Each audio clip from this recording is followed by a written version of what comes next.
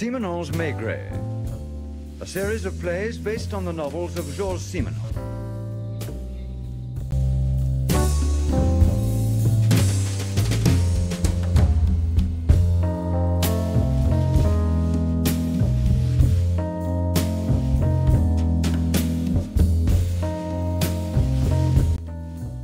With Maurice Denham as Jules Maigret and Michael Goff as Georges Simenon.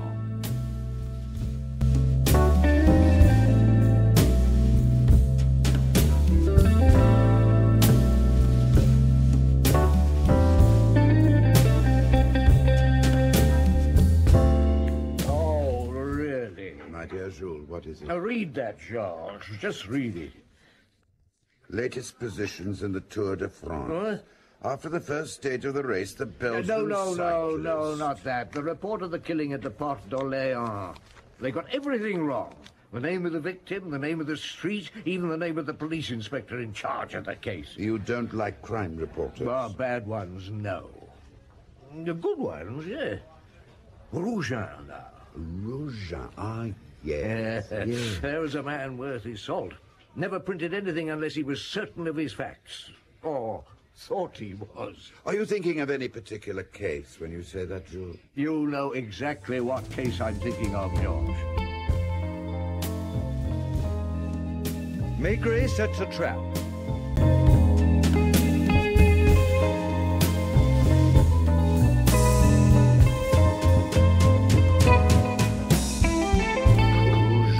He was the reporter who scooped the story of the Montmartre killings. Yes, and deserved to. It was a sweltering hot August, if you remember, and most of the reporters preferred to stay in the Brasserie Dauphine rather than hang around the Quai des Orfèvres. But Rougeant thought he was onto something, and stuck at it, sitting outside my office, sweating like a pig, with nothing to drink except lukewarm water from the tap down the corridor. But at least he was there when Lapointe came to see me. When he brought in... Suspect number one. With Lapointe's jacket over his head to hide him from anyone who might be curious. Well, that was about 4 o'clock in the afternoon. Rougeant was straight onto him. Who is he, Inspector? I'm sorry, I'm not at liberty to say. Oh, come off it, Lapointe. Where does he come from? Where did you pick him up? It's far too hot to be bothered with your questions, Rougeant. Ask Chief Inspector Maigret. Ah, so that's where you're taking him. Thank you. Is he a suspect? As I said before, I don't know.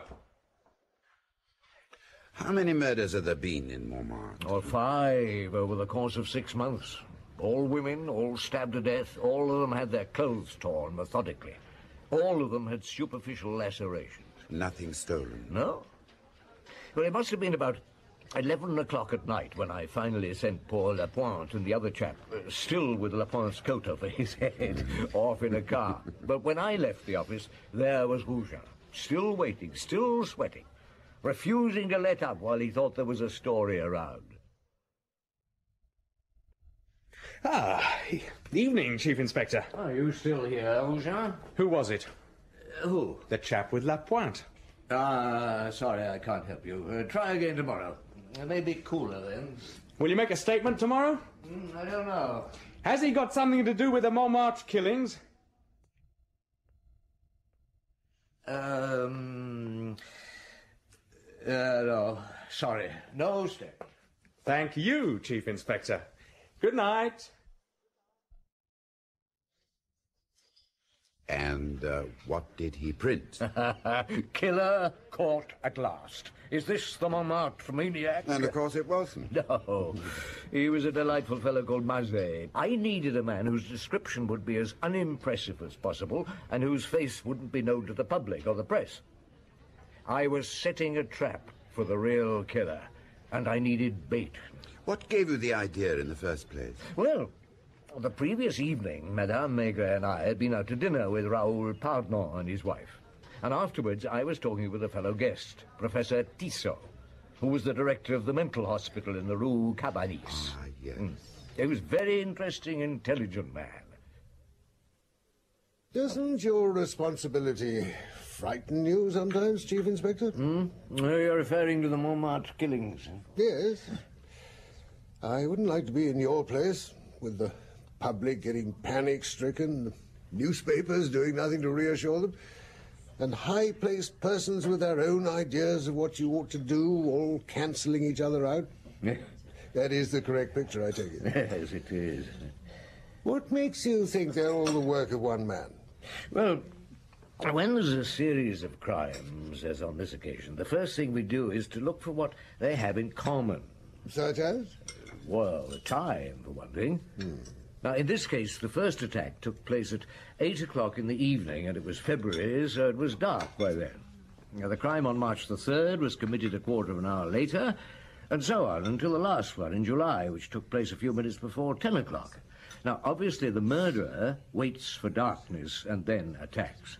What about the dates? Ah, well, I've gone over them time and time again. First of all, people talked about the full moon. Oh, they always blame the moon when they can't think of anything else.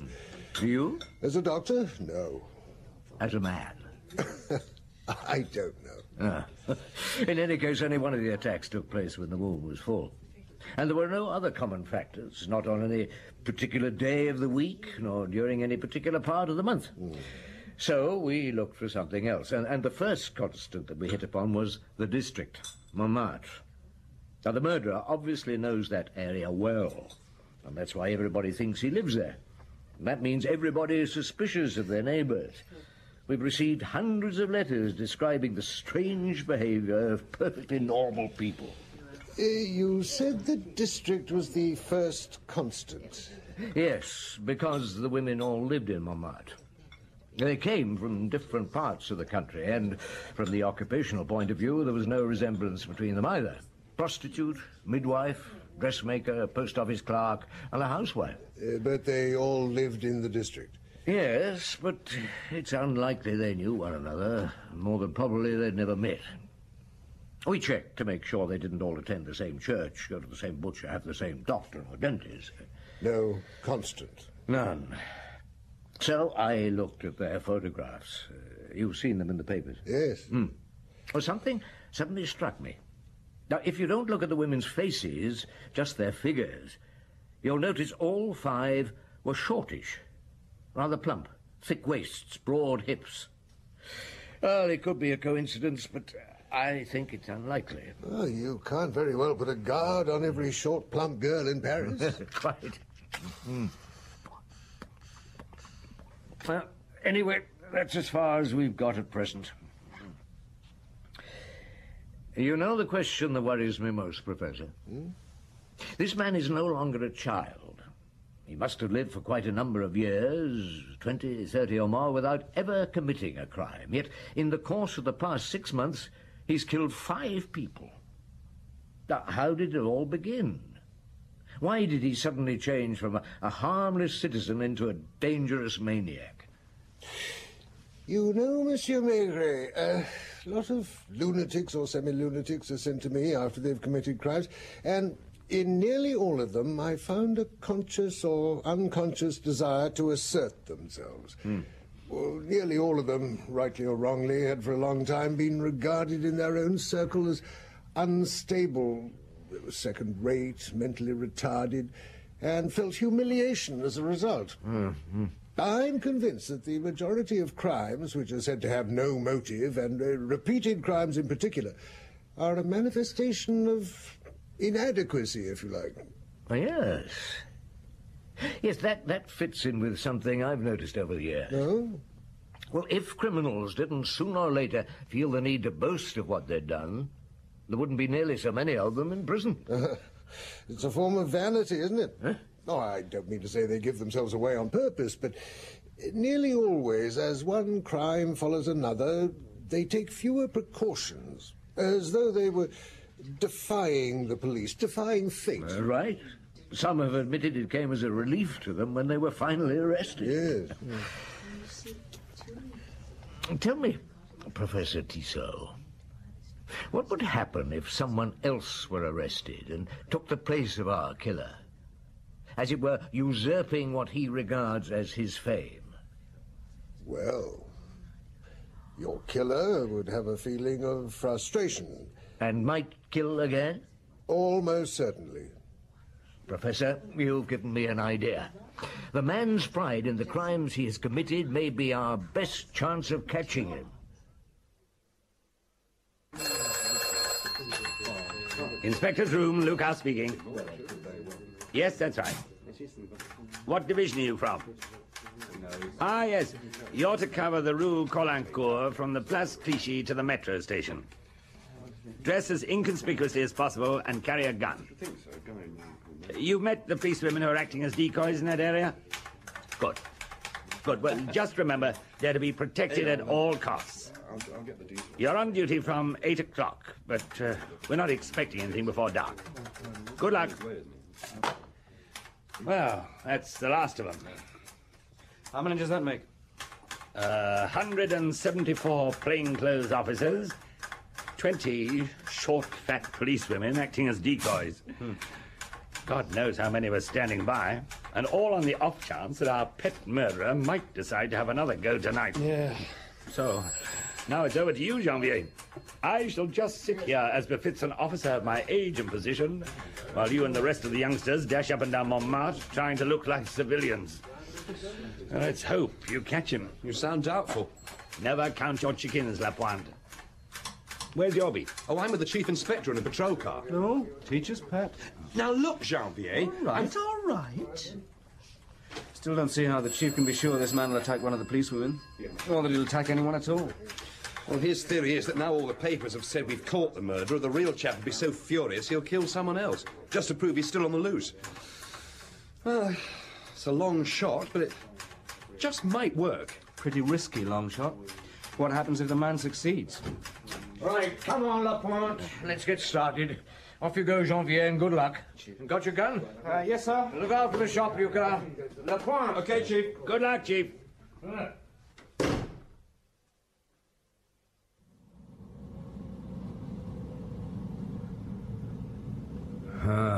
What's the time, Lapointe? It's 10:30, sir. Still as hot as ever. So far, nothing. Back to the Place du Tertre, driver, and then follow the same route again. Very good, sir. And when we get up there, Lapointe, go into one of the cafes and telephone Lucas. See if he has anything to report. Right, sir.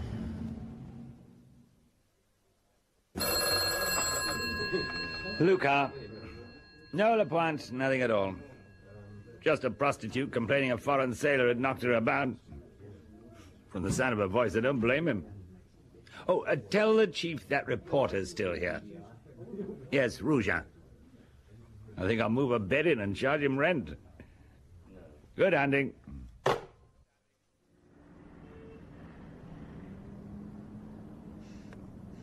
What's the time now, driver? 4 minutes to 11, sir. He's probably not even in Paris. Probably on holiday. By the sea. Brittany. Cooler than it is here. Why did I start all this? No reason, just intuition. And talking to Professor Tissot. And conceit. So sure I was right. So many people risking their lives. And the man with a knife. 11 o'clock. It's been dark for practically an hour. Nothing will happen. Just as well, perhaps.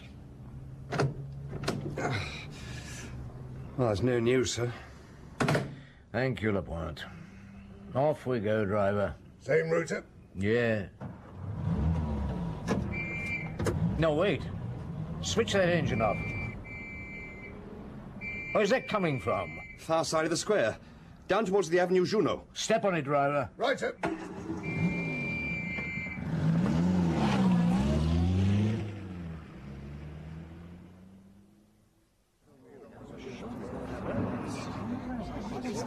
Stand back there, stand back. Now, you're the one who was attacked? Yes, Chief Inspector. Name? Policeman Jusserand. Ah, at least it was one of us. Are you hurt? No, sir, I'm all right. I'm just a bit shaken, that's all. What happened? Well, he came at me and I just couldn't hold him, I'm sorry. Oh, it doesn't matter. They'll catch him. He can't get far. I've got this, sir. Oh, what is it? It's a button. I must have torn it off his coat when I was struggling with him. Something. Now, I want you to give me as accurate a description of the man as you can. Well, it was so quick, and as you can see, it's pretty dark. Yeah, but do the best you can. Lapointe. Yes, Chief.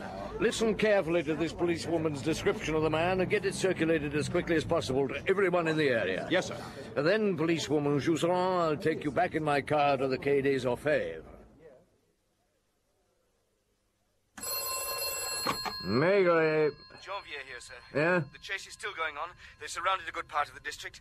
I'm in a cafe on the Place Constantin Pequeur, and as I got here, I'm practically certain I saw the fellow running down the steps opposite. Well, you weren't able to catch up with him? No, sir. I got after him as fast as I could, but he had too much of a lead on me. Well, why didn't you shoot? I didn't dare, sir. There were too many people about. I might have hit one of them.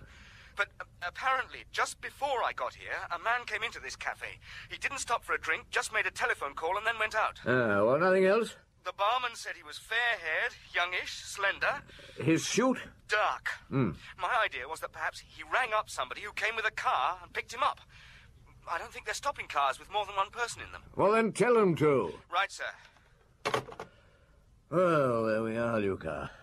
The policewoman he attacked reckons he was about 30 years old, thin, looked like a gentleman, and she remembers when she grabbed his hand there was a wedding ring on his finger. Now, Janvier's just chased and lost someone who fits that description. Apart from the button, that's the lot. Any report on that button yet? Yes, sir, just come in. The lab says it's a good quality one, and from the piece of cloth still on it, the suit was of expensive material. Imported. Probably English. So they give me the lists of cloth importers and button makers. Quite a few of them. That'll give Lapointe and Janvier a nice little outing tomorrow, if we haven't caught our man before then. So after a late night, poor Lapointe and Janvier had to trail round hundreds of cloth importers and button makers the next morning. Well, not that many as it happened, Georges. For the first time in the case, luck was on our side. The second button maker Lapointe and Janvier visited recognized the button. Oh, yes. This comes from Mullerbach's at Colmar. Colmar? Do Mullerbach's have a Paris office? In this building, as a matter of fact, 2 floors up. Thank you. What exactly did you want to know? Did your firm make that button? Yes. Have you a list of tailors to whom you sold buttons of that kind? Of course. Monsieur Jean-Fils, will you look up the reference for this button and bring me the list of the tailors to whom we sold that type? There were 28 of them, and that was only in Paris. A sizable number. Quite. So Lapointe and Janvier decided to split the list in half and tackle 13 apiece, each clutching a part of the cloth torn by the policewoman from her attacker's suit. Was luck still on their side? No, not quite so speedily, but eventually Janvier came across a tailor who recognized the cloth. Yes, this is one of our materials. Why, do you want a suit? No, but I would like a list of the customers for whom you've made a suit in this material. Well, there's only been one recently, and even that was some time ago. How long? It was last autumn. You remember the customer? Oh, yes, indeed. I made the suit for him myself. Who was it? Monsieur Monsin, Marcel Monsin, a very nice gentleman. I've made his clothes for several years now. Does he live in the district? Yes, I have the address somewhere. Chief, Janvier here. I found him. Yes, he lives in the Boulevard Saint-Germain. I'm just opposite the house now, in a cafe called the Solferino. What, Chief? Order you a beer. Very good, sir.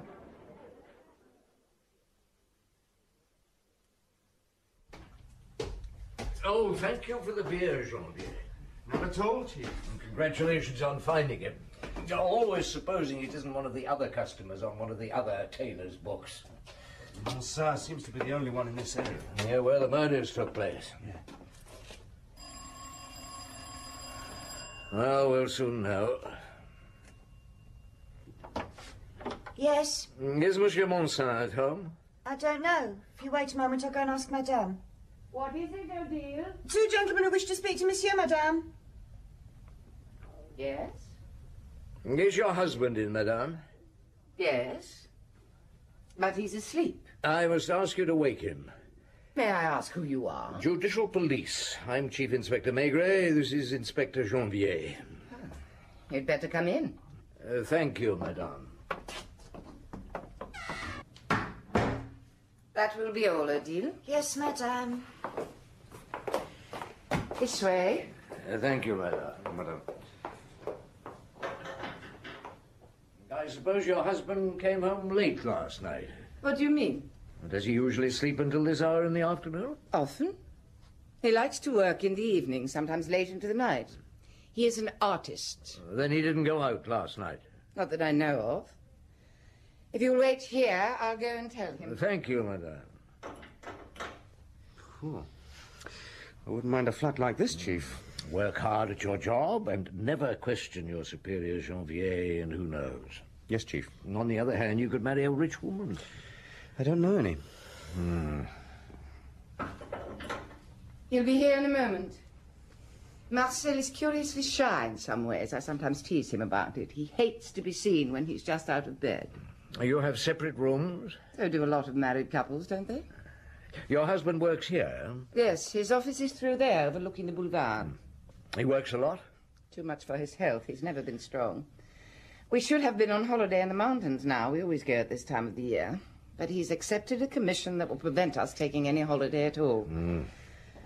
Ah, here he is. I will leave you gentlemen alone. Thank you, madame. I'm sorry to have kept you waiting, gentlemen.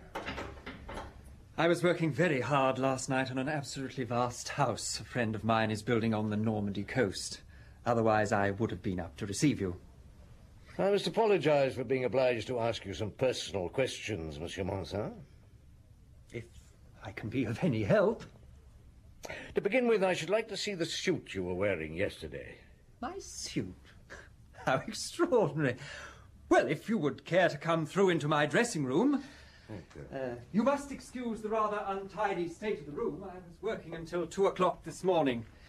That was why I was asleep when you arrived. The maid hasn't had a chance to clear up as yet. No, please don't worry, monsieur. Now, Chief Inspector, that is my entire wardrobe. The grey suit is the one I was wearing yesterday. I see. Have you got that bit of cloth, Janvier? Yes. Yes, sir. Now, last autumn your tailor made you a suit in this material. Do you remember it? Yes, indeed. What has become of it? Someone standing on a bus platform burnt the lapel with a cigarette. You had it mended? No. I gave it away. I hate anything that's not perfect. Always have. Even as a child. I took it out with me one evening when I was going for a walk by the Seine and gave it to a tramp. Was this long ago? The evening before last. I see. Have you been married long, Monsieur Monsin? 12 years. I got married when I was 20. You're an architect? Architect-decorator. That means, I suppose, that you're an architect who specializes in interior decorating. Not exactly. Do you mind explaining? I'm not allowed to draw up the plans of a building because I haven't actually a degree in architecture. And you don't need a degree to become a decorator. Mm-hmm. Do you have a great many clients? I prefer having a few clients who trust me and give me a free hand, rather than a great many who would demand concessions. You were born in Paris? Yes. Whereabouts? At the corner of the Rue Colincourt and the Rue de Maistre. In Montmartre? Did you live there long? Until I got married. Are your parents both alive? My mother only. You're on good terms with her? My mother and I have always got on well. What was your father's occupation? He was a butcher. In Montmartre? At the address I gave you. And he died? When I was 14. And your mother sold the business, eh? She put a manager in for a time and then sold the shop, but kept the rest of the house. She has a flat on the 4th floor. Monsieur Monsin, I'm afraid I have to ask you to accompany my inspector here to the Quai des Orfèvres. Is that necessary? I'm afraid so. Janvier? Sir? I'll be back there as soon as I've had a word with Monsieur Monsin's mother. Right, Chief. Now, Chief Inspector, what exactly do you want with me? You saw your son yesterday evening, madame. What have the police to do with my son? Please be good enough to answer my questions. Why should I have seen him? I imagine he does visit you now and then? Often. With his wife? I fail to see what that has to do with you. No, did your son come here yesterday evening? No. Nor during the night? He is not in the habit of coming to see me at night. Are you or are you not going to explain the meaning of these questions? I warn you, I shall answer no more of them. I am in my own home, and I can remain silent if I choose. Madame Monsin, I regret to inform you that your son is suspected of having committed 5 murders in the past few months. What did you say? We have good reason to believe that the 5 murders committed here in Montmartre were his work. How dare you? Your son has not been here within the last 24 hours. No. When did you last see him? I don't know. You don't remember his visit? No. Tell me, madame, when he got married, was it with your approval? Yes. I was fool enough to... To arrange the marriage? Oh, what does it matter now? You're no longer on good terms with your daughter-in-law. What has it to do with you? That concerns my son's private life, which is nobody else's business, neither mine nor yours. Have you arrested Marcel? He's in my office at the Quai des Orfèvres. I want to see him. Of course, Madame Monsin. Monsieur Monsin, you have a visitor. Don't be frightened, Marcel. I'm here. Mamma, they shouldn't have brought you here. Oh, they didn't. I chose to come. What are they doing to you? Just asking questions, Mamma. They're mad. I tell you, they're mad. But I shall get the best lawyer in Paris. I don't care how much he wants. I'll spend my last penny if necessary. I'll sell the house, beg on the streets. Hush, Mamma. Yvonne knows you're here? She knows, Mamma. Then where is she? What did she say? So if you'll please sit down, madame. I don't want to sit down. What I want is to have my son back. Come, Marcel. We'll soon see if they dare to keep you. I'm sorry, madame. So, you're arresting him? I'm keeping him at the disposal of the law. Now, will you be good enough to sit down and answer a few questions? I shall answer nothing. Don't be afraid, Marcel. I shall take care of you.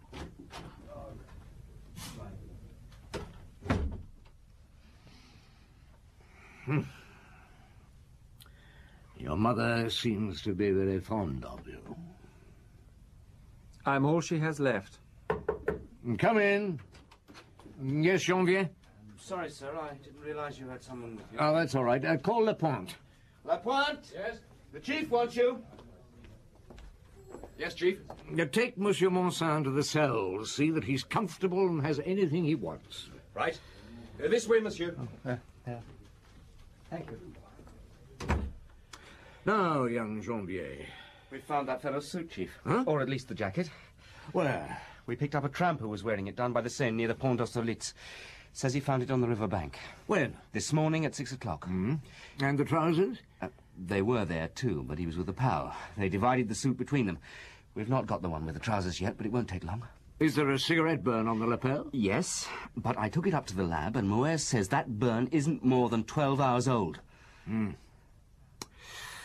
So, Monsin's story about it happening on a bus a couple of days ago is a lie. Ring Madame Maigret and tell her I'll be in for dinner tonight. Right, Chief. I'm just going to call in on Monsin's wife.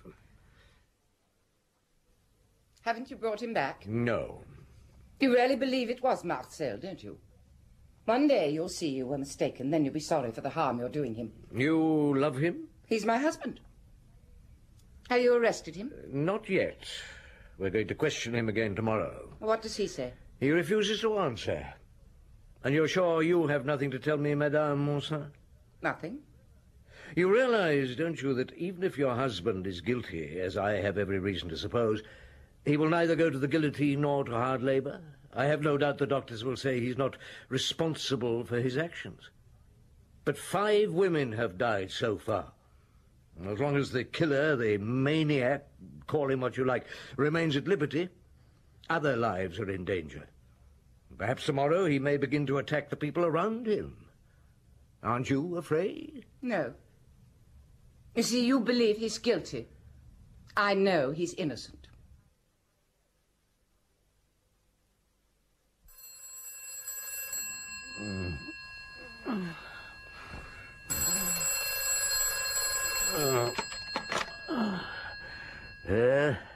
Is that you, Chief?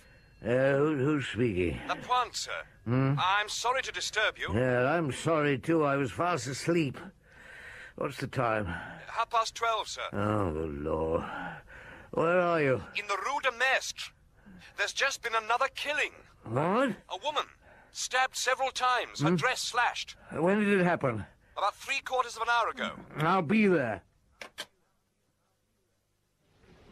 So, another killing. Yes, and in a way, it was my fault. This time it couldn't have been Monsin, because he was safely tucked up in the cell. And as usual, no one saw the crime being committed. No one. But I had my own ideas about who might have done it. But it shouldn't have happened. Anyway, I made certain arrangements and was in early at the Quai des Orfèvres the next morning. Are they here? Yes, Chief. We put them both in the interrogation room. Did the sparks fly? They just took one look at each other, sat down and shut up. What are we to do now, sir? Oh, for the moment, nothing. You go and sit in the next door office, Janvier, near the communicating door. If they decide to talk, try to hear what they say. Right, Chief. And Luca, Chief, have some of these newspapers taken into the two women. Let's put them on the desk, but make sure that from where they're sitting, they can both see the headlines about last night's murder. Right. Lapointe? Chief? Where's Monsin? I put him in your office, as you told me. Oh, good. Now, don't disturb us. No, I thought this came. Good morning, Monsieur Monsin. You've been informed of what happened last night? No one's told me a word. Then you'd better read this. As you can see, someone is doing their utmost to save you. It's a pity it's cost another innocent girl her life. Your mother and your wife are here. They'll be brought in presently, and you can have it out among yourselves. Nothing to say? Nothing. Don't you think it's about time you put a stop to all this? Don't you think this makes at least one crime too many? If you talked yesterday, this one would never have been committed. It was nothing to do with me. Oh, yes, it was. It was everything to do with you. Which of them did it? I don't know what you mean. I've looked through all those photographs of you your mother has piously preserved in her flat. Dozens of you, hundreds, but none of your father. I don't even know what he looked like. He was a tradesman, wasn't he? A butcher. I suppose your mother was ashamed of him. Were you? How old did you say you were when he died? 14. And after that, Mother took over. Didn't you ever have a desire to rebel against all the fussing and mollycoddling? No, I suppose not. You didn't rebel because you're lazy and vain. Some people are born with a title, money, servants. You were born with a mother that took the place of all that. Whatever might happen to you, Mother was there, and you knew it. You could do whatever you chose, and the only price you had to pay was obedience. You belonged to your mother. You were her property. You weren't allowed to grow up into a proper man. Why did she marry you off at the age of 20? For fear you'd begin having love affairs?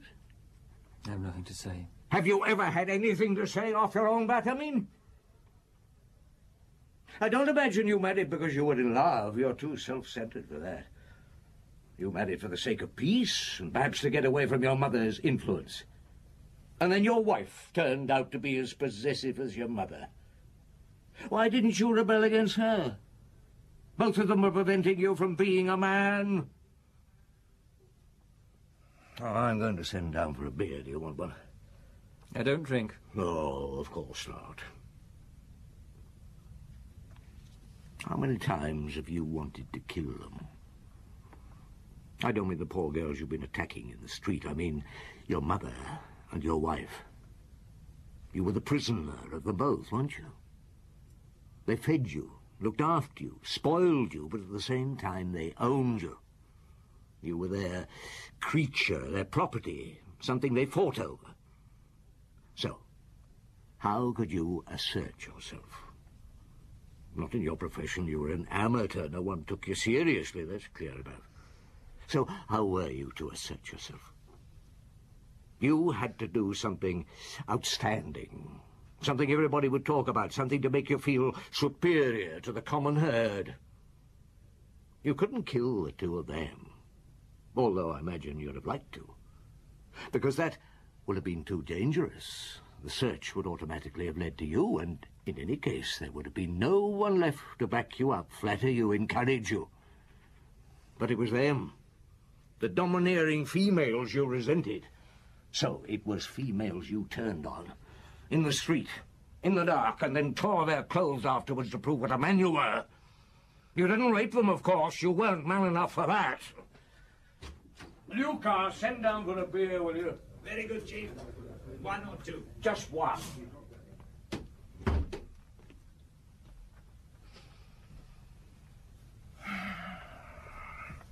You know, Monsieur, I shall remember you all my life. Never before in the whole of my career has a case bothered me so much. When you were arrested yesterday, neither of those women thought you were innocent, and one of them decided to save you. If it was your mother, she had only a few steps to go to get to the Rue de Maistre. If it was your wife, it means that, on the assumption that we would release you, she was prepared to spend the rest of her life married to a killer. It could be either of them. The one who committed the murder knows what she did. The one who is innocent knows that the other is not. I wonder if she doesn't feel a certain jealousy. For years they've been competing to prove which of them loved you most, which of them possessed you most completely.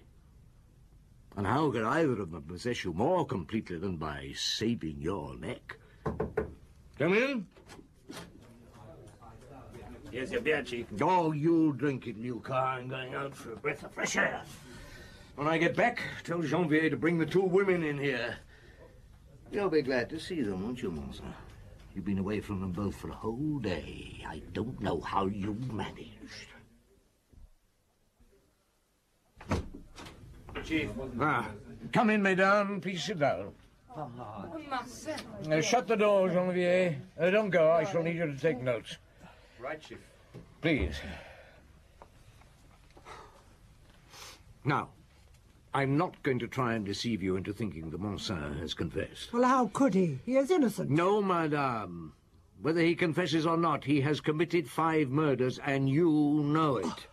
Both of you. Because you know his weaknesses better than anyone. Sooner or later, it will be proved. Sooner or later, he'll end up in prison or in an asylum. Never. One of you took it into her head that by committing another murder, she could avert suspicion from him. All that remains for me to do is to find out which of you, last night, stabbed a certain Jeannie Laurent to death at the corner of the Rue de Maistre. You have no right to question us without a lawyer being present. It is our right to have legal advice. Now, kindly sit down, madame, unless you have a confession to make. How dare you? You're behaving like a boor, which is what you are, a boor. Please, Mamma. Now, if you continue to make a scene, madame, I shall have you taken away by an inspector who will question you while I deal with your son and daughter-in-law. Thank you. I'm convinced that not only did one of you hope to save Monsan by committing a crime similar to his while he was in custody, but that also one of you had known for a long while what was going on. The time this latest murder was committed, the stabbing, the slashing of the clothes, all that was identical with the other crimes. But there was one difference. The girl who was killed at the corner of the Rue de Maistre was tall, slim, totally unlike the other victims. Did neither of you notice that every woman Monsan struck down was short, plump, similar to yourselves, mesdames? Or were you unwilling to admit that every time he killed, he was in his mind killing one of you, trying to assert his right to some sort of freedom, some existence apart from you? Do you still think it was worth either of you risking your necks to save such a man? Although I suppose you'd regard it as preserving what you consider to be your property. I am perfectly willing to die for my son. He He is my child. It doesn't matter to me what he has done. And it doesn't matter to me what becomes of the little tarts who walk the streets of Montmartre at night. You killed Jeannie Laurent? I do not know her name. You are responsible for the murder committed in the Rue de Mestre last night? Yes. In that case, can you tell me the colour of the victim's dress?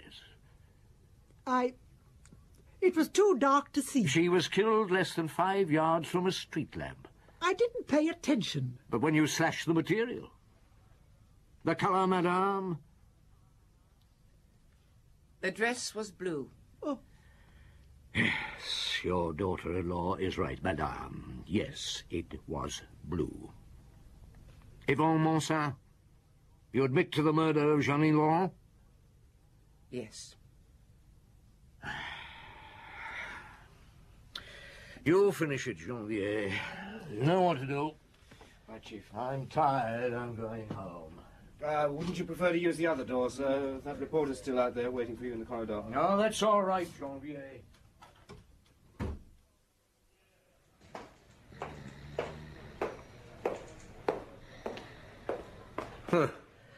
Rojan. Rojan, wake up. What? Oh, I'm sorry, I must have dropped off. Yes, I think you must. I didn't get much sleep last night. No, this corridor isn't the most comfortable of places. Any statement, Chief Inspector?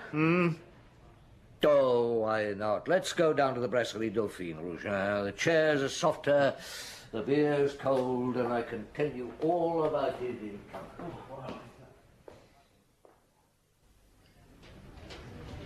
And that was how Rougin scooped the story. Yes, I should have waited, of course, given an official release to all the papers at the same time, but after all, Rougin was there, and I was tired. I'm not surprised. I don't think I've ever been so tired. After I talked to him, I went home, lay down on the bed, and slept. Woke about 6 that evening, and took my wife to the picture. To escape? Relax? In a way. I just felt I wanted to rub shoulders with a few human beings again. Convince myself there were 1 or 2 still left.